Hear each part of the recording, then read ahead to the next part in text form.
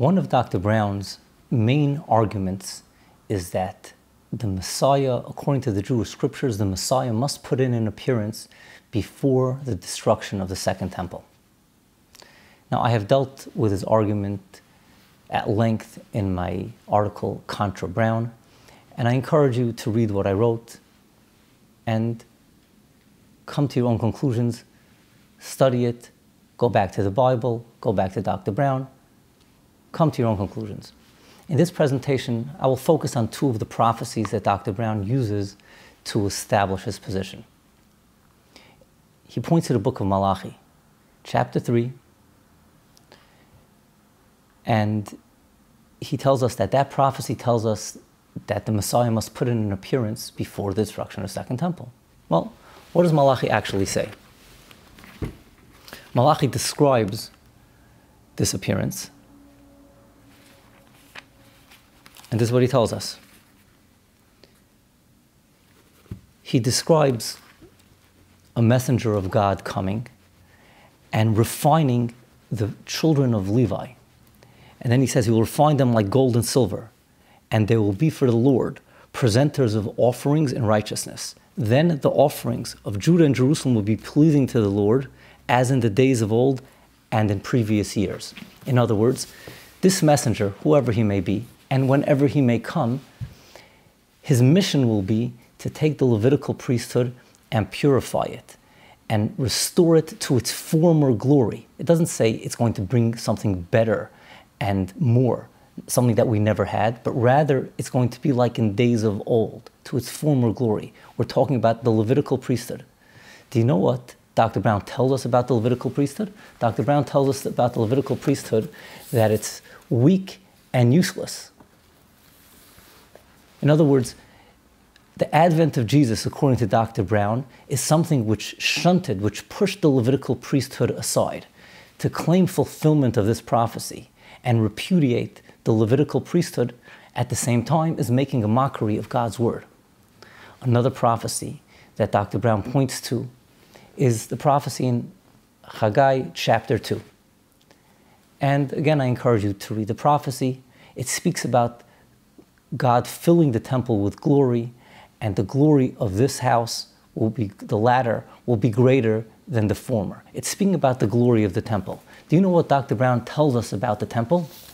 Dr. Brown tells us about the temple is that the loss of the temple gave the disciples of Jesus strength rather than weakness. They came into a richer spiritual experience without the temple. So in other words, the advent of Jesus is a repudiation of the temple. It's a repudiation of the temple and what the temple stands for.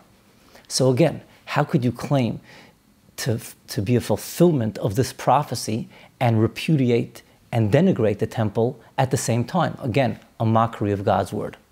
Throughout his presentation of the Messianic prophecies, Dr. Brown minimizes the Messiah's association with temple.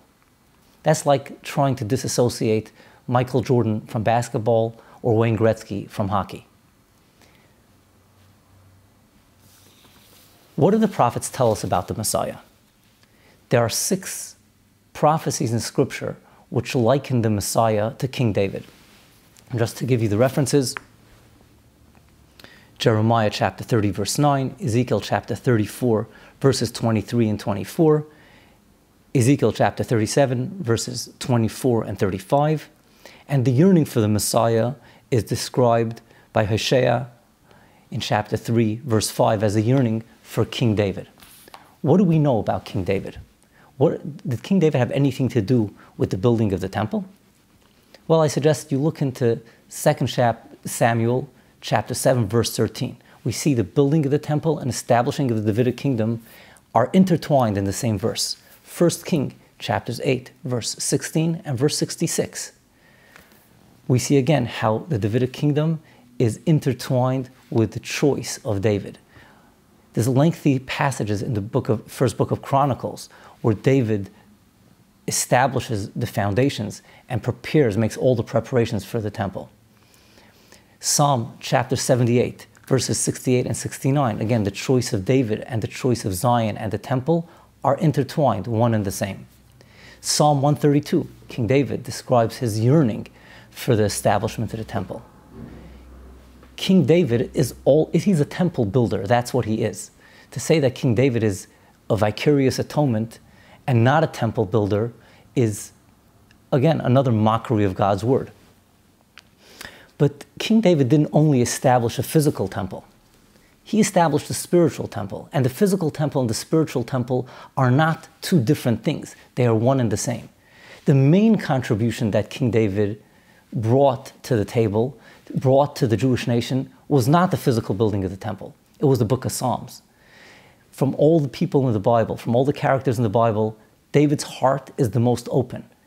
In his Psalms, he expresses his love and devotion to God, and he draws all of Israel's love and devotion to God. We say, David Melech Yisrael Chai V'Kayim. David, king of Israel, is alive and exists. He is still our king now. He is our Messiah today. He still leads us in submission to God through his songs.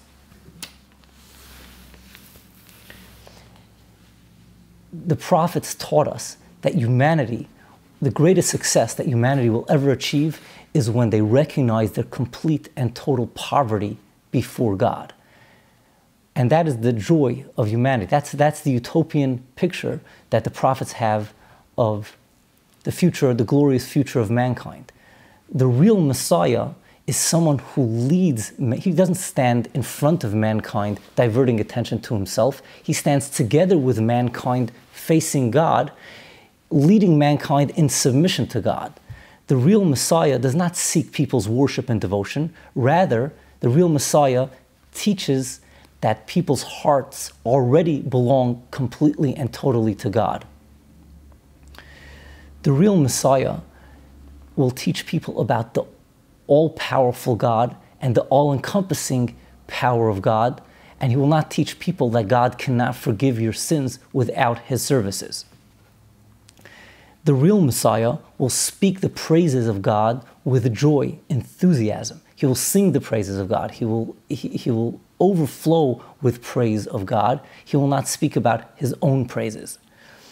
The real Messiah will emphasize and highlight his own utter helplessness before God, his own poverty before God, setting the example for all of humanity. He won't veil, obfuscate his own helplessness before God with claims to divinity. And the real Messiah will be pained when he sees a heart that's not devoted to God. He will not rage when people don't recognize the need for his personal services. The real Messiah is a servant of God in the true sense of the word.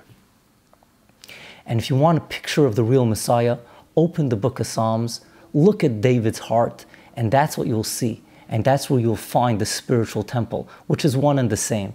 The physical temple is just an expression of that spiritual temple that David planted in the hearts of Israel. And when that plant will come to fruition, we'll merit David's descendant, the real Messiah, who'll just pick up the song where David, his ancestor, left off, and we will see that physical temple that David yearned so strongly to see. We will see God's glory established in that physical temple. May it happen speedily in our days.